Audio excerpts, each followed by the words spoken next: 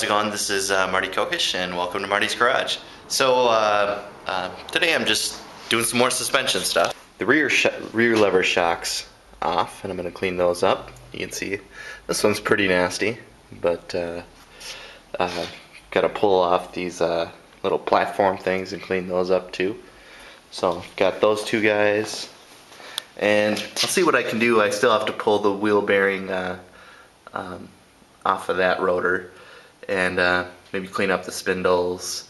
And I've got two of these plates that I didn't get a chance to sandblast in the booth that I might clean up too. So yeah, stay tuned.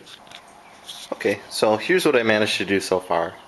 Just started on the rear shocks, and here's the one that was completely black before. I still have a little bit of cleaning to do, but it's looking better already. And topped off the fluid in both of them, and you can see I believe this one has been rebuilt already. You see this uses the Phillips screw heads, and this uses like a normal bolt, so they're slightly different.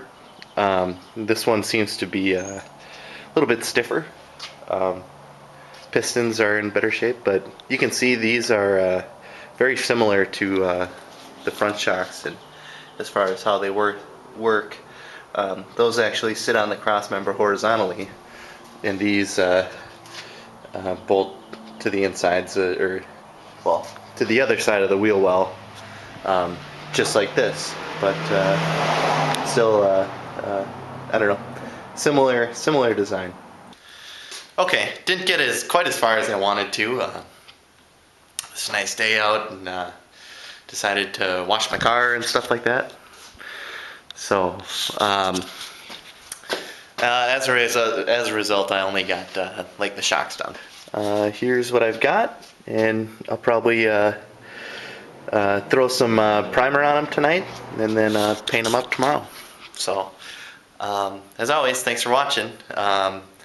You can view this show streaming online at www.martune.net, M-A-R-T-U-N-E. And any feedback or suggestions you might have, just send them to martysgarage@gmail.com. And show's available on iTunes and the Zune Marketplace. So thanks for watching.